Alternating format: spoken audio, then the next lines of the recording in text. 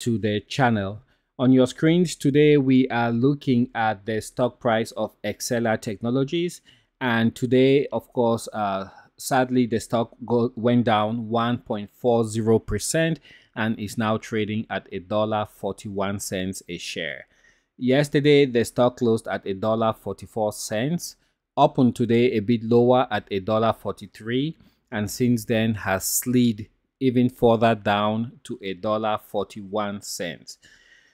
The 52-week range for Exela Technologies is from $1.18 all the way up to $54.40. Today's volume, timid at 3.9 million shares that have exchanged hands, compared to an average volume of 10.5 million shares. We have just about 2 hours and a few minutes to the closing bell. And at this point, the market capitalization of Exela Technologies has now been bumped up to 91.6 million US dollars. And I believe that would be because they completed the share buyback program. Just a few days ago, the stock was worth just about the market capitalization for Exela Technologies was hovering around the 30 million US dollar mark, and now it is up to 91.6 million US dollars, which is a good thing. Now, performance outlook for those analysts that are tracking the stock, you can see at the bottom right of your screen for the short and mid-term, it is positive, and the long term, it is neutral. So I'm so happy that management is doing and taking the right steps to boost shareholder value in people who believed in Exela Technologies and invested their money in the company. And now we are seeing already that the market capitalization is up. It makes the company look strong. It makes the company look credible compared to when the market capitalization was just about 30 million US dollars.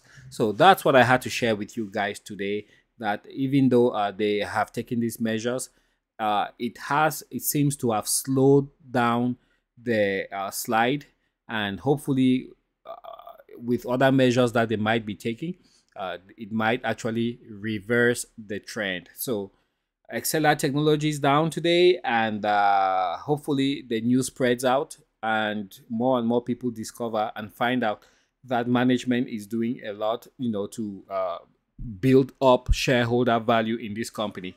It's a company, I think it's a great company, but just a few lapses, and it just gave the wrong perception to potential investors and made them run away to other companies where they could see the management team more involved and more, active in taking risks with the rest of the shareholders.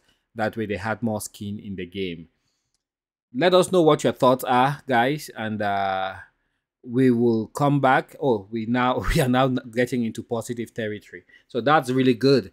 I think more and more people are discovering now that the market capitalization is up. The 10 million share buyback program must have been executed already, and just want to say this is a good move from the part of management. I will catch you guys on the next video. Share your thoughts with us in the spaces that we have below, in the comment section below. And please, on your way out, consider subscribing to the channel and smashing that thumbs up. I will catch you guys on the next one. Bye now.